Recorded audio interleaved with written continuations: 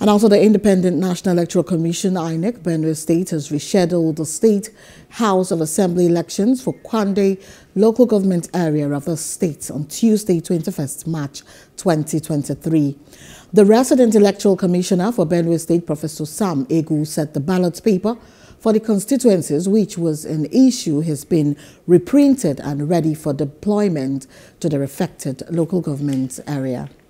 On behalf of the Independent National Electoral Commission, INEC, I wish to announce that the rescheduled governorship and state assembly elections for Kwande local government, earlier postponed on 15th March 2023, has been rescheduled to hold on Tuesday, 21st March 2023. It is important to inform the public that the ballot papers for the state assembly constituencies have been reprinted and ready for deployment to Kwande local government area. Hello, hope you enjoyed the news. Please do subscribe to our YouTube channel and don't forget to hit the notification button so you get notified about fresh news updates.